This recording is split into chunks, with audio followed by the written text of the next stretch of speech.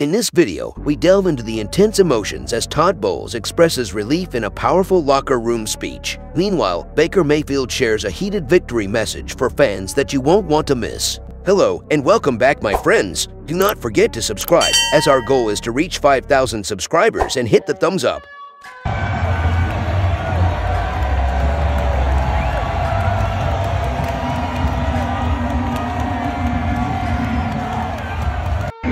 We finally got that win. End of that losing streak. About to get going. Let's go Bucs, baby. Let's go.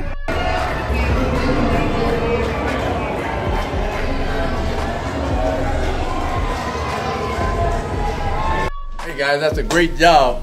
That's a hell of a job coming back. I told you the answers are all in this room. We got all the answers. That's a hell of a start to the third quarter of the season. We got 8 of these games to go. We take them one by one. We play like that with that kind of effort, and for the most part, mistake-free football, we're right where we need to be. Yes, sir. Right where we need to be. Let's get a break. Let's see him win, man. Keep building on it. Bucs on 3. 1, 2, 3. Bucs!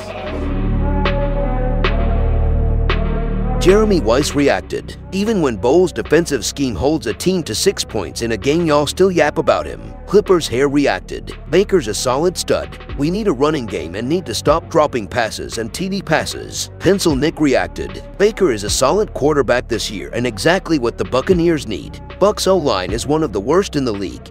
Baker's really good at evading pressure. Bryson Lifts reacted. Great defense, good offense today, boys, just need better coaching. Pencil Nick reacted. Baker's doing far better than what a lot of Bucs fans give him credit for. Matthew Beckett reacted. Should honestly be 6'3", but we don't have a coach. Thanks for watching. I hope you like our hard work. Please like and subscribe to our channel to support us so that we can keep updating you with the daily news and stories. Please share our videos and follow us on Instagram and Twitter. So leave a comment below and tell us how you rate this video.